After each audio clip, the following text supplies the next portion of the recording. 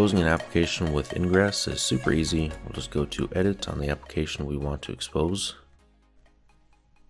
First, we'll go to our network and services and change our service type to cluster IP because we're only going to be accessing this application with a domain name now rather than an IP and a port. After we're done with that, let's go ahead and scroll down to Ingress. Click Enable, click Add under Configure Hosts. Then Host is where you're just going to type your host name.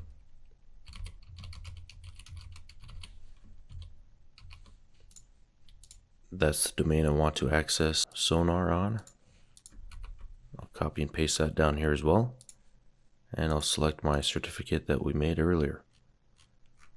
After that, we'll come to the bottom and click Save. While that is loading, I'll show you guys my host file. As you can see here, I have this. I need to uncheck that and click Save. But this is just my host file for Windows. It's just for local resolution of your domain. You'll need to look up a guide on how to do this. It's kind of a pain in the butt, but if you're on Linux, you should know how to do it, I'm sure.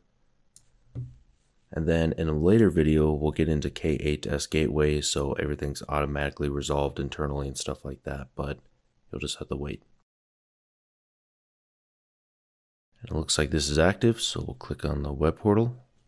And let me get out of full screen, and as you can see here, we're accessing this site with a domain.